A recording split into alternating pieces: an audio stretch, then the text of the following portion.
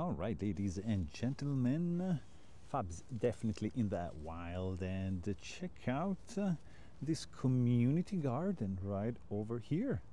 Isn't this pretty? Like ideal light. We got some sun, we got some clouds, we got some blues, we got some greens, and we got some Velvia loaded right over here, ready to rock and roll. So what do we have here? Pretty much you might be able to see it through this finder, something like that. That's gonna be the framing on a 617. So we're shooting pretty much f22.31 second. That's the setting right over there. I was thinking to darken a little bit the sky, but it's gonna be fine. Let's double check because the conditions are sometimes changing. So yeah, you see, sun is out. It's a half a stop brighter. Anyways, we got ISO 25. You see, there's no Velvia 25. Yes, there is. Like 10 years old, the Velvia 50 is treated as 25. And then -1.5 because we're shooting with the center filter. And that is it. So we're going to be doing 1 second, which you can see it's set right over there. Okay, shutter is cocked. So we're pretty much good to go. I did, if you can notice right over here, a little bit of fall to compensate for the leveling right over here, which is pretty much say spot on. So it just comes down just a little tad, so it should be centered. And next thing you want to do is just to remove the dark slide like so, and then because we have time, nothing is moving right over here. So, I mean, it's kind of like cheating, but then we can check the focus because we want to focus, you know, the bench at least. So you turn this thing on, you place the end, the bottom, right over here at the level of the focal film plane. You measure 4.64 meters, and we're gonna measure the bench right over here at 5.3 meters. So, you know, you understand that there's that much depth of field, 4.6 to 5.3. So 4.6 and 5.3 is going to be 4.6 somewhere like here, 5.3 is going to be there. So this is going to be our sweet spot because we want to blur a little bit, and we're going to actually do 16, so we're going to 10 meters.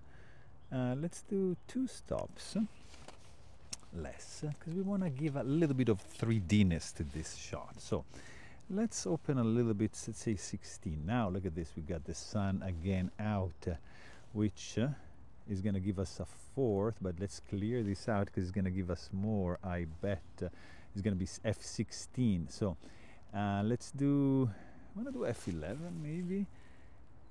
I'm tempted to do f11. Let's do f11. Let's try wide open.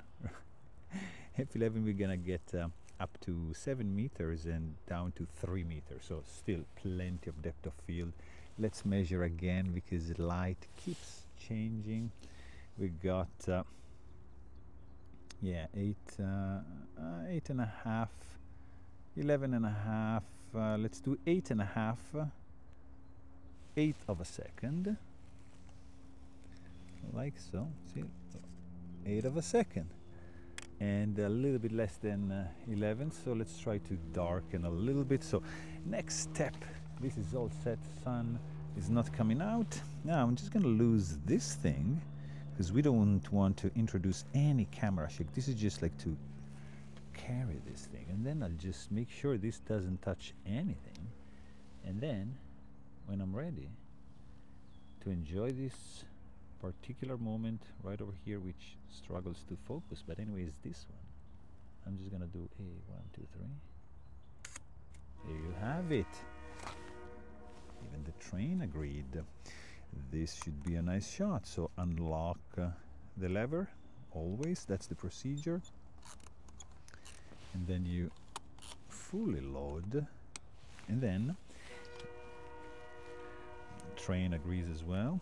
That's the Canada Pacific. Then you insert the dark slide like so. I usually like to cock the shutter, and then I just place this right back up and tighten it. Ready. So this is not going anywhere. This is not gonna get tangled to anything. This is all geared, so all snug. And you check that everything is snug. Then something else to do, like the correct procedure, is always to check the state of the shift. In this case, sorry, tilt, fall, rise and fall. So in this case, you see, it's a little bit